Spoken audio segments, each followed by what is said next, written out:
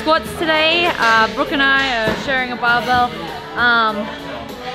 I haven't squatted like back squats since the total of the CrossFit Games, so this is going to be very interesting, a lot lighter than what I hit that day. Yeah, you know, just getting under a little bit of weight, especially considering, you know, we're really just trying to get the body moving again. And so seeing where we're at, like no pressure whatsoever, focusing on technique. So with this one, you know, really focusing on driving those knees out, staying super stable through the foot, and then you know, when you're in that bottom, staying nice and braced and then driving up out of it. Trying to pretend that there's paper underneath my footing and like tearing that paper in half essentially. So we're going to be working up. Honestly, there is a few percentages being thrown around that Shane would love us to hit, but today I'm just going to go off feel. Whether I hit those percentages, I don't really care. I have my knee sleeves on and my lifters on, so I'm just bracing myself for my joints to just be like, what's just happened? We're about to start our back squats. Tia hasn't actually squatted since the CrossFit Games total. I guess talking about the CrossFit total, I think if you guys want to know about it, it went to plan on the workout itself. The whole concept behind that was, the strategy behind that was just to feel the field. Try that one. So given that there was only 4 other athletes, Tia could really control the atmosphere, or control the load she needed to be on the bar. She was confident with the back squat particularly, so she just wanted to make sure she created a small buffer from the other competitors, and then built on that, built on the next movement. So the next movement was a strict press. In fact, she knew that Carrie Pierce had a phenomenal strict press, but knowing that she had a buffer already from her back squat would then allow her to then concentrate on her deadlift. And then it came to the deadlift component, and we knew that Brooke had a phenomenal deadlift. However, we knew that we had that buffer already created from the back squat, so that it allowed us to control and then pick the weights accordingly based off the field. Now, when I reflect on that, thinking, was that the best strategy? I still believe it was, because that allowed us to minimize exertion or going too far in the red or beyond our 1RM capabilities. And that way we could, when I look back at it, percentage-wise, that was about 95% of Tia's 1RM back squat. She matched her strict press, which is a phenomenal win there, and her deadlift, it wasn't a PR on the day. So, you know, in order for us to control that total was phenomenal. Could she have PR'd? On the deadlift, if she needed to, I think we'd just have to rewire. She'd just probably have to fire herself up to PR in the deadlift and the back squat particularly. I think that would have been capable, but knowing the numbers relatively well of the rest of the field, I think we didn't have to go in that mind space. And I think the fact that there was no crowd either, it played better knowing that you didn't have to utilize the crowd to amp her up to go for a PR either. Does that make sense?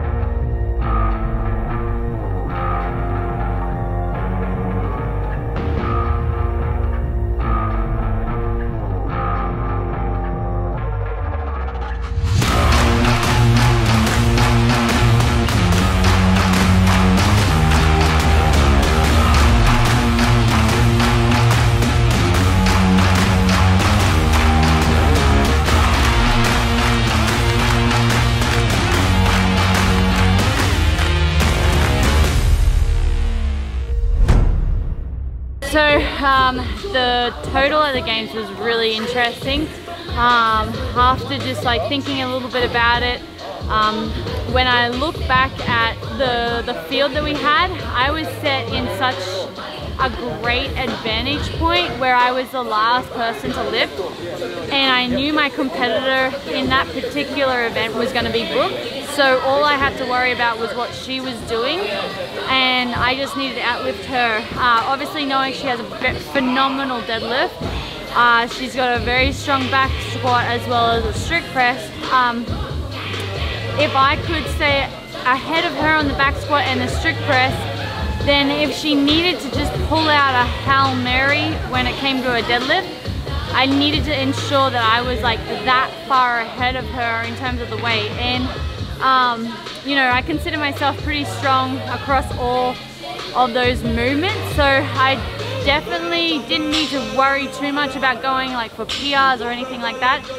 My whole objective was to literally go off what Brooke was doing. So like very rarely do you ever want to venture out into your competitor's lane. You obviously want to be aware of what everyone else is doing, but in that particular event I literally played Brooke's game, as much as she hates that. But I needed to do that in order to win, because I could have stayed in my own lane, gone completely over and beyond what I needed to and fatigued myself for the rest of the weekend. Or I could have made some serious mistakes where Brooke could have actually won and beaten me as well. So I needed to just play Brooke's game, be smart, put my ego aside, and just really read what she's doing and go off what she did. So you know, if it was anything like 2018, it would have been very, very different, because I couldn't see what Brooke was doing back then. I couldn't see what my competitors doing, because we literally had our own lane and it was such a big field. There was too many people to focus on while focusing on yourself as well. But all in all, a really great event, and something that, you know, I hope they keep testing, because it just shows how much we can keep improving. Right, so squats are done, guys. So we actually just started our 10-week weightlifting cycle or strength cycle. So this is day one. We're just going through a bit of a testing phase now. If you want more information, in fact, I'm sure we can attach or add the details for our site, for our ebooks, which are available on our site on Proven. But again, we're on day one of that. I'm sure we'll have some sore bodies tomorrow, but hopefully in 10 weeks from now, when we're closer to the Open, we'll be right where we need to be. I think depending on what your goals are and where you are, so I like to consider these guys veteran athletes in the sense that they know what is required from them in the Open. I would like them to be around comfortable to hit their 2 RM, so essentially 90% of their 1 RM multiple times. It's not necessarily a PR, but if we're fluctuating between, so if they're capable of hitting close to their 1 RM, that would be phenomenal strength obtained. Our goal is actually after the Open that we want to start challenging ourselves to hit that 1 RM, or sorry, hit beyond that 1 RM. I was telling Tia earlier, and in fact Brooke earlier, is that I'm more intrigued about what your 3 RM is and your 5 RM is than your 1 RM. Essentially, if you look at the data or the workouts that have been applied to CrossFit Games and any sanctioned event, oh, someone nearly tripped up on their box jump. But anyway, if you see how much is done, I've just lost my groove. Sorry.